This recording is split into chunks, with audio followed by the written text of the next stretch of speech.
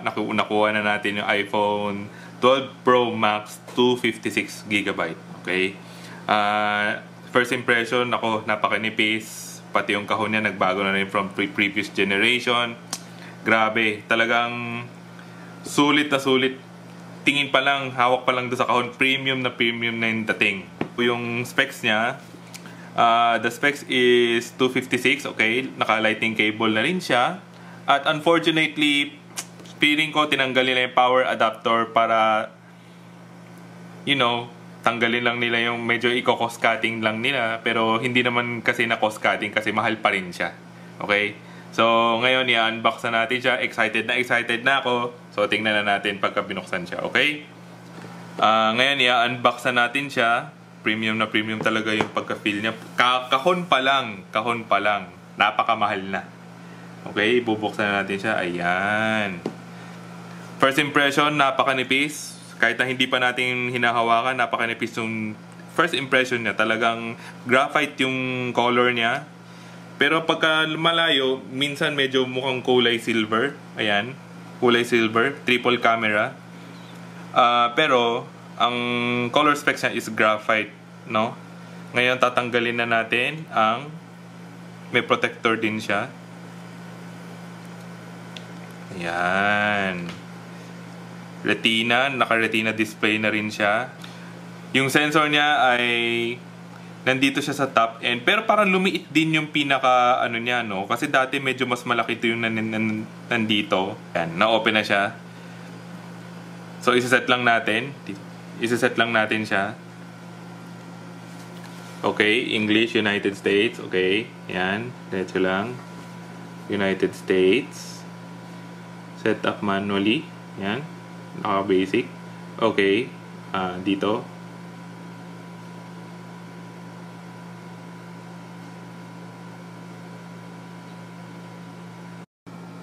Hi guys. Ngayon, tapos na siya mag-set up. Na-open na natin yung pinaka ano niya. So, lahat ng apps ay na-download na ni iPhone. Ngayon, first impression kasi, ang linaw ng screen niya. Kahit na hindi pa natin nilalagay yung tempered glass, no? I think kahit na may tempered glass, so sobrang linaw pa rin kasi naka-retina display na siya. So, sobrang smooth. Kahit na 60Hz pa rin yung, sabi na Apple, 60Hz pa rin yung nilagay nila. Although yung ibang Android, naka 120Hz, 144Hz, even 256, no? Parang very fluid yung galaw niya. Ayan, no? Very fluid. Kahit ang mabilisan, ang sarap sa mata. Unlike yung dating mga nasa Android, kahit na nasa 60Hz ka, hindi mo mako-compare. Kahit itong 60Hz and compare dun sa Android na 60Hz, iba yung pagka-motion niya, no? Okay, sa camera-wise, tingnan natin. Okay. Napakalinaw nung kuha niya. Very detailed. Okay, got it. Very detailed yung detail niya, talaga yung AI A14 Bionic chipset, no? Yan, very malinaw siya. So, kuha pa tayo ng isang sample. 0.5 normal 2.5. Okay, makikita natin. Very detailed, ang ganda ng ginagawa ng processor niya. Okay. Lahat ng detail na kukuha niya. Pati yung shadow, etc. Okay, ito yung normal. Ito yung zoom out. Tingnan nyo, walang pixelated. Talagang malinis yung pagkakuha niya. Okay? Even yung alikabok, the dust. Okay? Kitang-kita yung alikabok. Napakaganda. Okay? Ngayon, itatry natin mag-download ng games.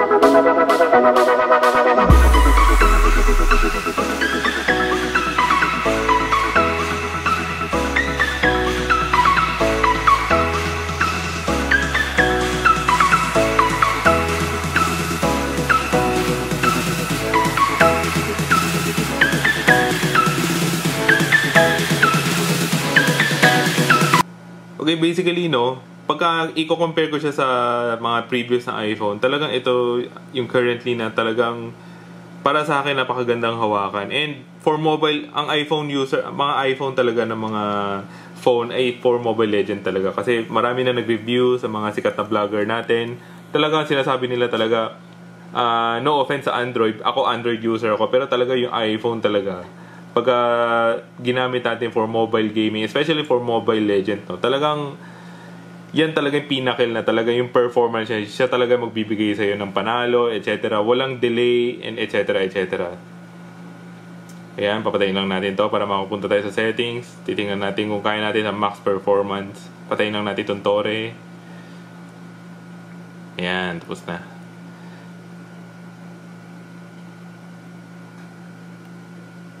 Max volume natin. Patig volume, maganda.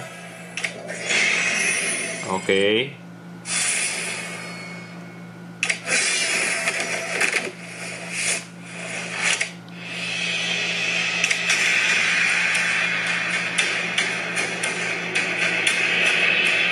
Ngayon guys, susubukan natin sa actual game, sa games na susubukan natin kung natin ang konti yung volume, napakalakas. Susubukan natin siya sa talagang max settings, no? Ikukunin natin, dami naman tutorial.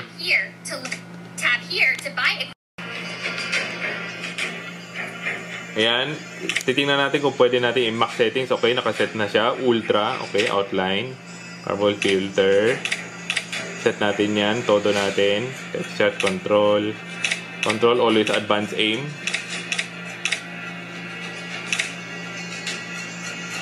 Zero lock mode. Okay. So basically yan yung ano, para matesting lang natin kung ano ang gameplay niya. Okay, ayan. Okay, first impression, napaka-smooth. Napaka-smooth na, very detail. Ayan na, nakikita nyo. Yung animation ni Layla talagang napaka-swabe. Okay, swabing-swabe siya. Compare sa mga previous phone about Android and Apple. Okay. Objective. Destroy the enemy outer turret. Titingnan lang natin, testing lang natin sa Mobile Legends habang dina-download din natin yung Ragnarok Mobile, okay? Kina-ES pa ako, mga tol. Okay. Okay, testing lang natin, basagin lang natin yung Tore, bili lang tayo ng bili kahit ano na lang.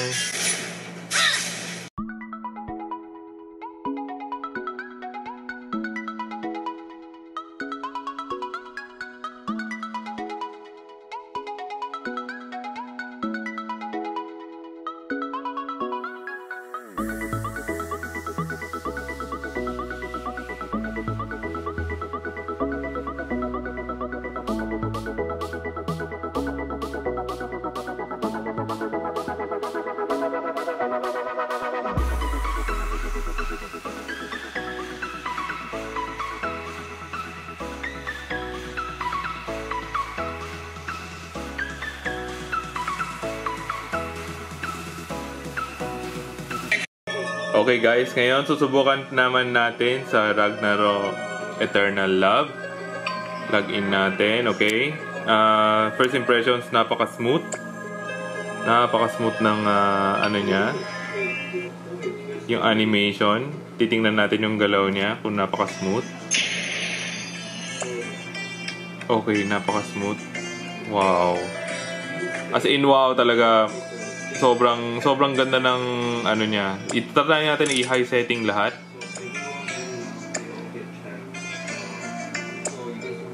Okay, ultimate. High lahat.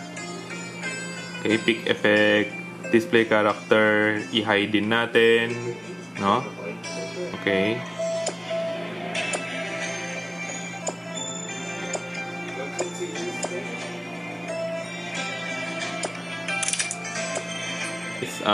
Ito na yung pinaka settings niya. Okay, first impressions, napaka-smooth sa Ragnarok Online sa mobile niya. Talagang ayan o, makikita niyo yung movement niya. Pwede natin i-testing pagka pumunta tayo sa house.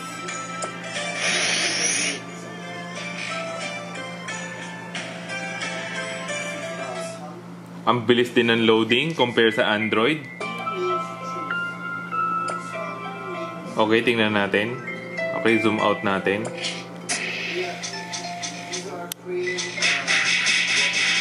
Okay, napakaganda ng animation compared. Gusto natin i-try din sa War of Imperium. Tatry natin mamaya kung smooth na smooth. Pero so far, gusto ko siya. Gusto ko yung iPhone. Sulit yung pagkabili po natin. Ang ano lang ay medyo pricey. Siyempre, pagka sinabi natin iPhone, very premium yung feel niya. Talagang yung presyo, napaka-premium din. Ito, 256GB iPhone 12 Pro Max. Nasa ano siya? Ang presyo ng iPhone 12 Pro Max na 256GB, nasa 64 to 68,000 something. Depende na kung saan po kayo bumili. Naka-retail na rin siya sa Apple Store. So, pwede niyong i-order ng online. So, 68,000 po siya. So, basically, pagka gusto niyo pa na mas ma-higher na storage, like yung 512GB, nasa 81,000 siya. So, ayun. Yung, kung marirecommend ko ang iPhone for game, kasi ako mismo for gaming purposes talaga. So, kung marirecommend ko siya, kung may pera, yes, go for iPhone 12 Pro Max kung kayang 256 or 512GB. Kasi mabibigay po niya ang max performance talaga. Kasi, pag naglalaro po tayo, ayaw po din natin mabitin. So, sa mga laro natin, minsan magreklamo tayo sa lag, sa ganyang issue. Maraming issue pagdating sa laro. So, for me, kunin nyo po ang iPhone 12 Pro Max. Pero kung budget-friendly po tayo, ang marirecommend ko lang yung mga Android devices. Okay? Marami po dyan. May OnePlus, may ROG, may Samsung, may Realme, yung mga ina-advertise ngayon ng mga vlogger natin. Okay din yung performance sila. Pero kung sagad-sagad talaga, mapa Call of Duty tayo, mobile, Ragnarok Mobile or Mobile Legend Gaming, sa Wild Rift, isa pa rin yan. For me, talaga iPhone 12 Pro Max ang pinaka-okay. Okay? So, pagka budget-friendly, Android, pagka talaga may pera po tayo, yan. iPhone talaga ang bibilin po natin. Okay? This is my second time. Ako, Android user ako, no? Pero nung nakita ko yung iPhone 12 Pro Max, talaga sabi ko, it's about time na bumalik ako sa Apple ngayon.